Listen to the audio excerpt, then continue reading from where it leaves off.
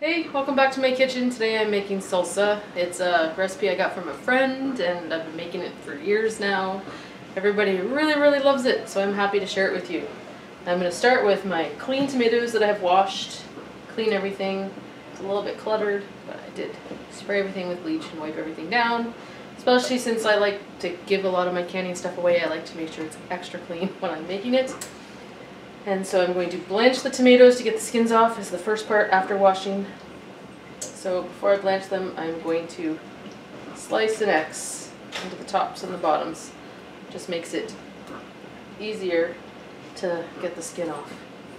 Some people like to make salsa with the skin on, but I prefer not to. Alright, I have scored all my tomatoes. I'm going to take a bunch. This is my favorite way to blanch tomatoes anyway.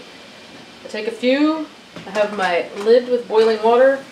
I'm going to pop them in, put the lid back on just for maybe a minute. Not very long. We're not cooking them. We're just blanching them so the skin comes off. It's super easy. While we're waiting for that, I will show you what else I have. This is my giant pot of water that I've started boiling because it takes a really long time to come to a boil.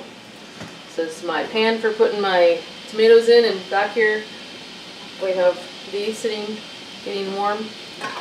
And in the oven are the jars, keeping warm at about 250 while I wait for everything, so that you always want to put warm hot liquid into a hot jar, otherwise it may shatter. So, don't know if you can see the skin peeling off. Hold it up. The skin's already peeling off. So I'm just going to pop them in here and I'm going to continue for all the rest until they are all done.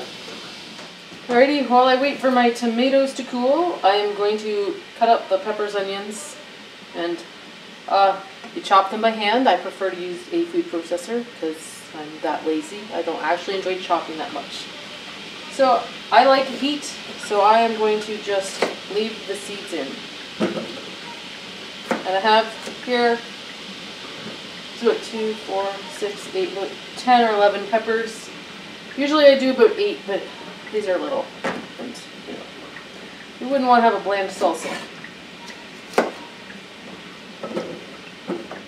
Alright, now I'm just cutting up the peppers. I'm going to do the best to get the seeds out of these. But it doesn't matter if there's a couple floating about.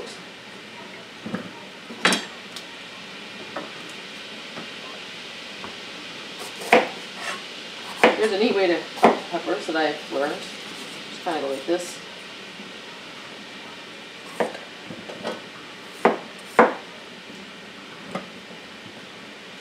And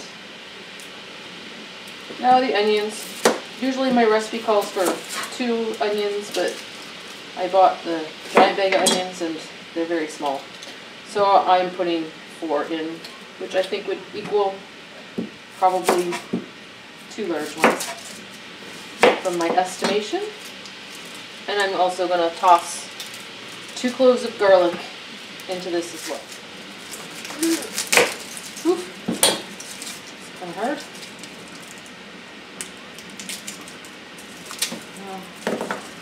This is garlic I got cheap at the grocery store, so it's kind of hard to get out of everything. It doesn't come out of anything very easily.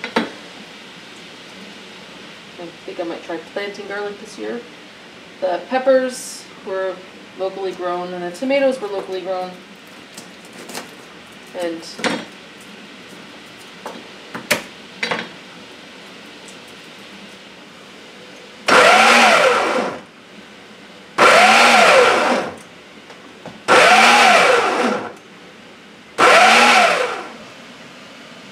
dump the veggies in the pot. I'm not going to worry too much about what's left behind because I'm going to do the tomatoes in here. That will clean out the rest of these lovely peppers. Alright, to the pan with the chopped up veggies, 1 tablespoon of coarse salt, 3/4 of a cup of apple cider vinegar,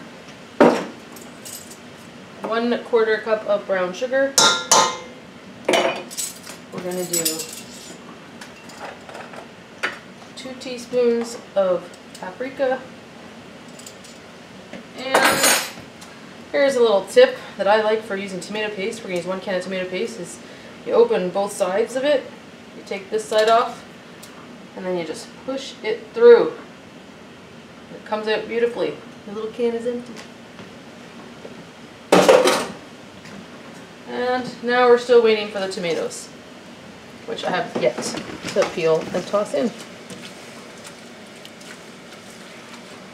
which we will get to in just a second. And here's a fun tip for all my Canadian friends that live near cities with Centras. When you can't find apple cider vinegar in any grocery store because everyone's canning, Centra seems to have a ton. Alright, now I'm going to squeeze my tomatoes. This is a good time to wear an apron, which I am not, because your hands are going to get dirty. You're just going to give it a squeeze. It doesn't matter if it's perfect, but see, most of the skin is just going to come right off. I'm not too worried about these little ends, except for maybe in these giant big tomatoes. Now, this tomato was frozen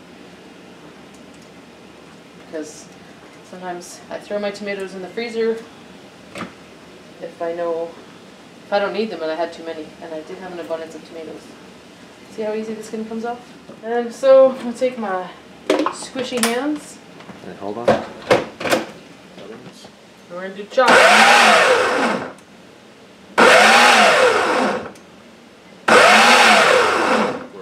Alright, now I'm just going to toss these in. It was, I guess I didn't tell you, it's approximately 4.5 to 5 pounds of tomatoes. I weighed the tomatoes, I measured everything else. Right. Hey, we're just going to let this simmer for approximately 1 hour or until you have reached the consistency of salsa that you prefer. If you like it thicker, boil it longer. Okay. So the salsa's been boiling about an hour.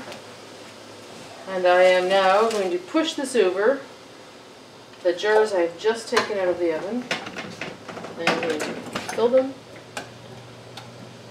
The salsa looks a little bit runny-er than I would normally like, but that's also fine because you can, if it's too loose or too wet, you can always boil it when you open it or strain it.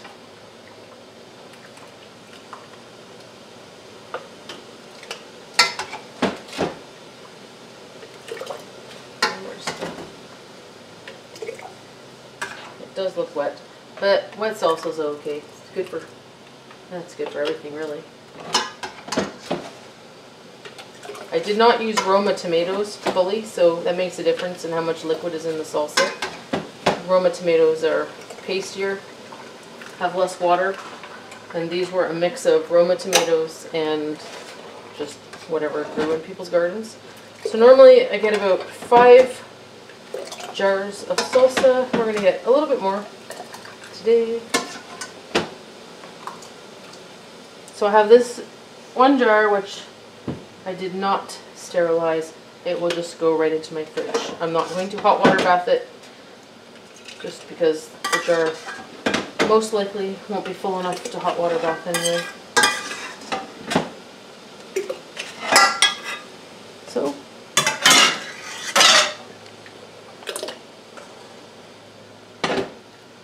I'm going to take this damp paper towel and go around the rims. That one's just going into my fridge so that the lid can get a good tight fit, because you don't want any residue on the band because then bacteria can grow. And these lids have been sitting in hot water for a while so that the rubber part is soft.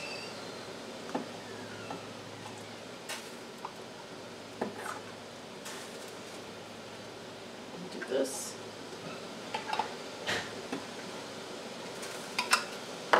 And then the screw bands we're going to do finger tight.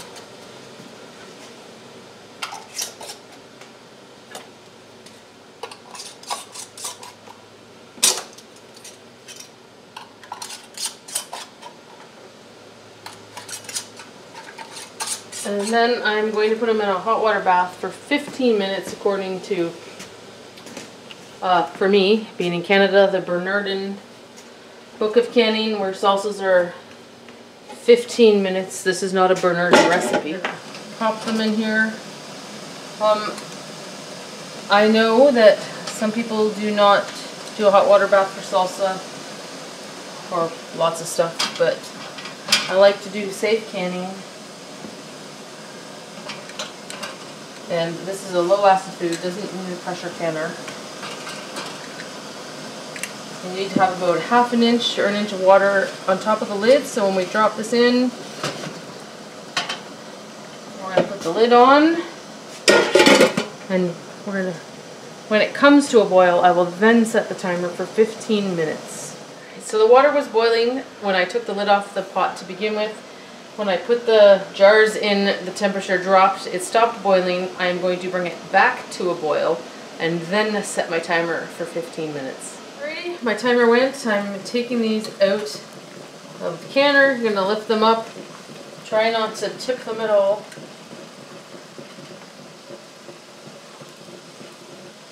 There are very scientific reasons for why you water boil, water bath. Oh, did you hear that pop? Yeah. That was the seal. Oh, there we go. That's that beautiful sound. And there it goes again.